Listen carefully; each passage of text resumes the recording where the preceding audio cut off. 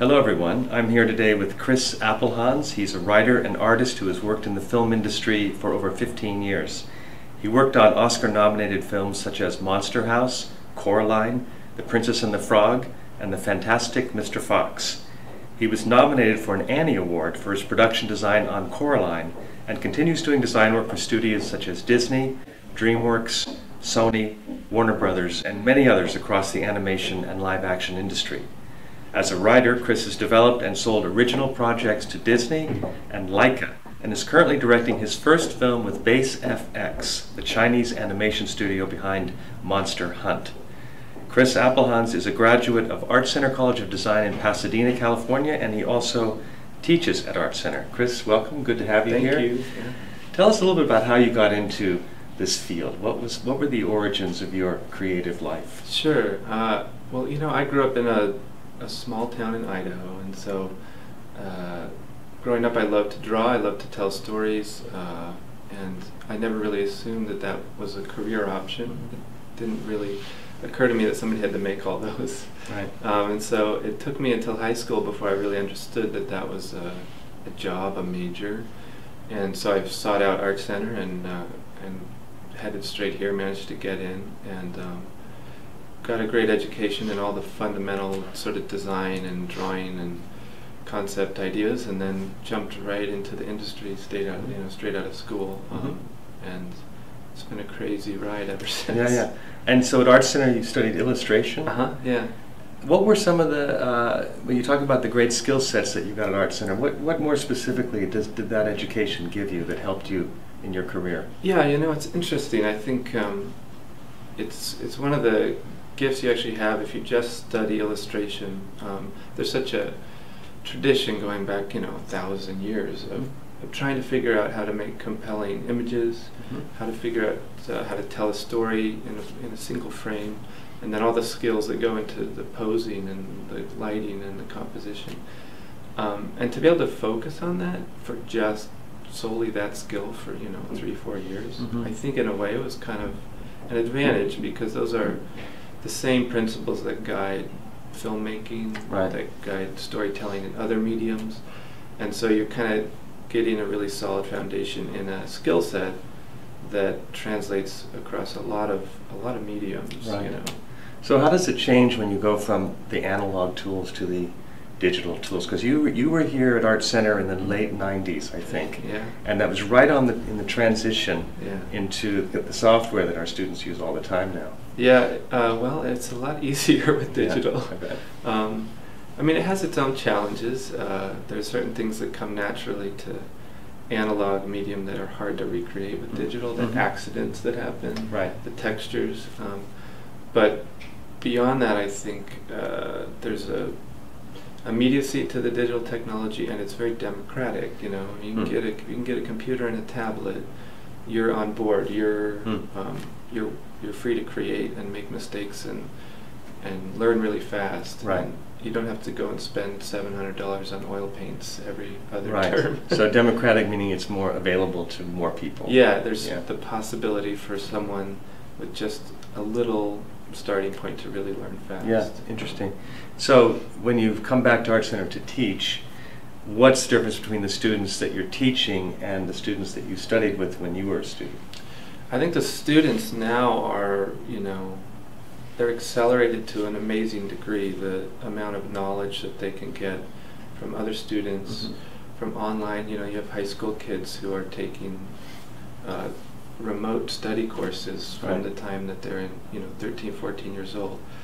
And at ArtCenter, I think one of the most profound things about the school is it puts you in the same room as another 22, 23 exceptionally passionate, talented people, and so just by watching them and seeing, oh my God, look how good they are, how'd they do that?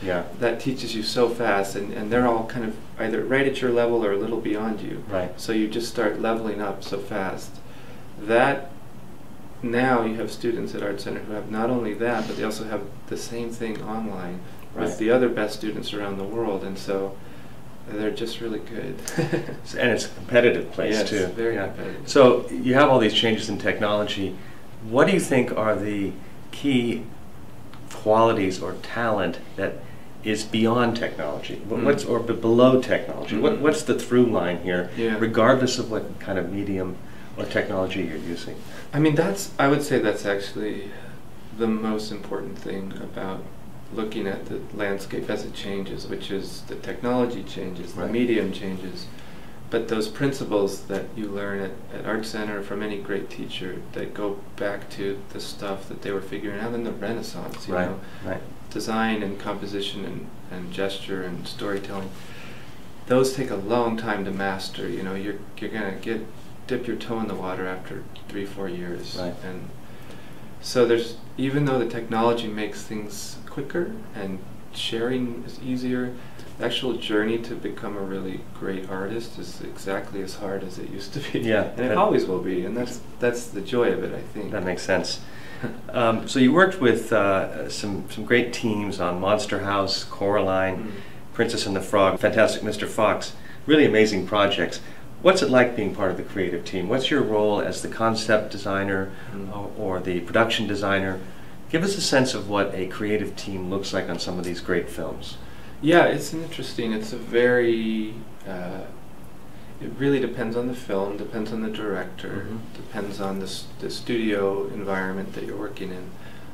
I would say the best part about it is it's not a lot different than the sort of collaborative classroom environment in the best case scenario. So you have all these really talented people. The project is being handed to you, different parts of it to figure out, to solve, to design.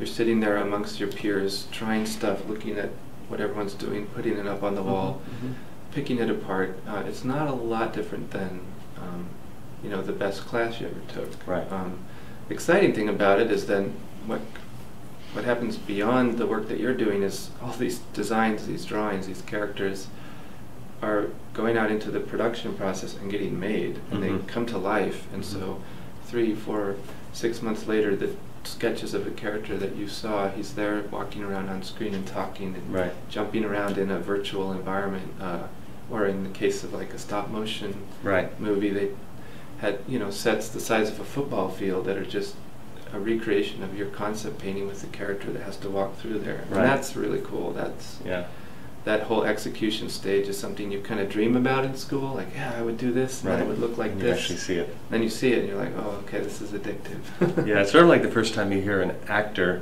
speak the words that you wrote. Yes, exactly. I mean, they're just words on paper, and then all of a sudden they come to life. So you've worked with a lot of directors. Our friends in China often ask how the director impacts the creative team. What's the dynamic between a good director, or maybe not a good director, in the worst case, and those of you that are creating the visual look and feel of the film? You know, it's interesting. I think animation and live action have different, it's the same skill set, but slightly different. One's a marathon and one's a sprint, you know. And I think for directors, the best directors that I've worked with have an interesting combination. They have incredible certainty of their vision, right? They know the movie they want to make, they know what it's about, they know how it should feel, they know who the characters are. And they also have an incredible willingness to let the crew and the team explore that and find stuff that they could never dream up, and make what their vision was even better. So you can err in both directions. I've worked with directors who were letting everyone explore but never knew what they wanted to do, so then everything just drifts in a million directions. And then you have other directors, I think this is a little bit more the attitude I've seen from working with people in China, is the director should be a dictator and should just be ordering everyone around, and he's the guy with the vision, and no one else could possibly have anything to offer. And I've worked with people like that. It doesn't end well, because you need too many talented people to contribute all of their talents to capture something on that magic frame for however long. And if those people aren't invested, and if they aren't able to contribute with enthusiasm, then it's really hard to get something right. So it's a balancing act, between your own vision and allowing for and supporting and feeding the vision of your creative team. Have you ever had an idea or a vision that you had to persuade the director to believe in? Was there ever kind of a little tension when you thought you had it right and he or she didn't quite get it? You know, it's probably the best thing about having a visual skill set, and that extends beyond concept art to storyboarding, even to writing. The better your skill set is there, the less persuading you have to do by talking, and the more you say, okay, come back tomorrow and let me just show you this painting, and then you can decide. And then you usually can win those. Yeah. And the point is, I think, in the production, your job is to help the director, you have to inspire him, also give him what he wants, give him more than what he wants. But also, I think, you're trying to make something that for the rest of production, which in live action, you know, goes for months, and in animation, years, that people want to put up on their wall when they're down in the workshop building the sets or off in the lab, and be inspired by and be like, God, I want to make what our movie have this feeling. And that's, if you can do that, I think that makes you invaluable, because that's the kind of, it goes beyond concept art to becoming inspiration for the production, and that's the best stuff for sure. Yeah. Let's go back to China for just a second. Yeah. So you're working with Base FX. They're a Chinese animation studio. Tell us a little bit about that project. This is what you're doing right now, so to speak, right? Yeah, they just announced it, so I think I'm allowed to say things. Breaking news right here. Yeah, it's a first animated feature set in contemporary China. So we're doing a retelling of the Aladdin story, but done in modern day Shanghai, with a kind of amazing magical dragon creature who grants wishes. So I think it's a really exciting opportunity. The thing that I'm really excited about is to introduce the Chinese audience to a stylized, designed, sort of beautiful version of their world, the modern world, which is an amazing, crazy place. But also to introduce the world to contemporary China in a stylized, interesting, emotional film, you know. Right. I think it's something that the appetite is there. People are fascinated by China, and the way it's presented in the media is pretty one-dimensional. Right. And then you go there and you meet the people, and there's so many smart people and so many wonderful people, and there's so much more under the surface. And I think the opportunity to tell a story that can bring that kind of, hopefully one that the audience in China really relates to, and yet one that the rest of the world can meet for the first time. That's kind of our dream. Yeah, so this is a film for the world. This is not just the Chinese market. No. And I know that we read about how fast the Chinese film industry and animation industry is growing. So we're very close now for China to become a major exporter of this kind of creative work. Yeah. It's amazing. And you're directing this film? And what other, were you the writer as well? Or it's fascinating. I wrote it, but the important thing for me was I really wanted to develop the story with Base, because we had a lot of offers from studios in America, and it was flattering, but there was no way I was going to be able to write an authentic story working just with people here. Right. So we got to work with a really great team of people in Base who are born and raised, grew up in China, have lived that generation's experience. They could tell me when my story isn't working or when it doesn't feel authentic. They can tell me, you know, one of the funniest stories from it is we have a scene where the main character has a conversation with his mom about his future. And the way I wrote it, I was like, I'm trying to capture the way that like an Asian parent would be, which is not very, they're not like all nice and hugging. It's like, it's more stern. Right. And I thought, okay, I think I did a good job. And I sent it over to them, and they read it, and they're like, it's a good scene, but why is his mom being so nice to him? Yeah. So there's so many interesting cultural gaps. Yeah. And the reality is, under the cultural gap, that mom loves her kid just as much as any other mom. Just different way of showing it. Way of showing it. Right. And I think those are the things that are fascinating. They're funny. I think they're funny in both directions. So getting to work with Base and getting to develop a story with their guidance really was the best best opportunity. It's amazing. You must have learned a lot already. Oh Still my are. gosh. But I just love the idea that this is truly a partnership between different cultures. Yeah. I mean, and in that sense, could be a terrific sort of global production. Yeah, and I think that's the best thing about art is it's something I learned teaching and traveling and teaching.